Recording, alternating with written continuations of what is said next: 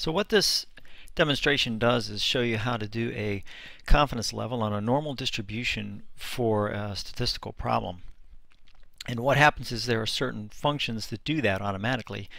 One of them is called CONFIDENCE.NORM, which is what I'm going to demonstrate today. Type that in, and you can see that it'll actually come up, and then it'll show you the different areas. Now, alpha is going to be the confidence level that you're going to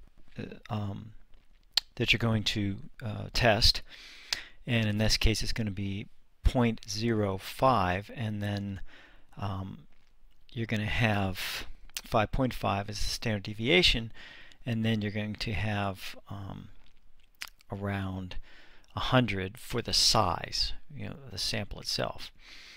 And I'll type this out for you so that you can understand it, and basically that's exactly what it means, is that all those things have to come to pass. Then let's say that the mean is going to be what I have here, and what you would do is you would take that mean and you would add it to the confidence interval and also subtract it. And then that would give you the limits, the confidence limits, on the negative side and on the positive side. And what I'll do is I'll just stop here talking and let you go ahead and read the rest of this, and that will finish out the demonstration.